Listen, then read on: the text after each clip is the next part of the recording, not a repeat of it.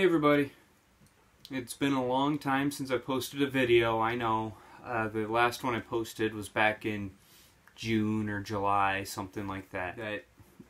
Basically, life got in the way.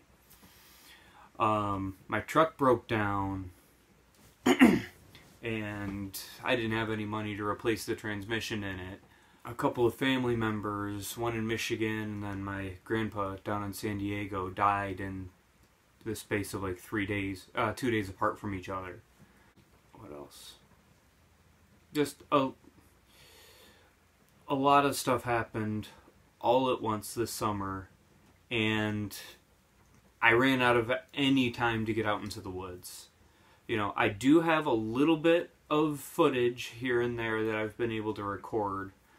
We went to North Carolina to visit my wife's grandparents, and I was able to go to a golden gem mine, and I rented a high banker for the day, and so I think I've got some video from that I'm going to put together. I've got another video that I finished filming a little over a week ago that I'm going to be editing after I'm done with this one, and then that'll get posted soon.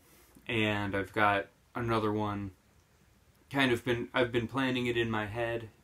I was actually going to do it this afternoon, but it started raining, so that kind of put the kibosh on that. So anyway, bear with me a little while longer. I just got a truck last week, and so I can actually get to the woods. I don't have to borrow a vehicle anymore just to do my job. And so, yeah, I've got a way to get there now.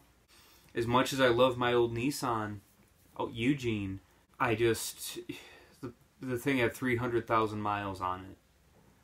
I put at least 80,000 of those miles on, and I know I was hard on that truck. I took it into a lot of places where it did not belong. You know, with 300,000 miles on a 25-year-old truck, I just couldn't justify spending $4,000 to have the transmission rebuilt. I had to save up and get a new truck. But I am really happy with this truck.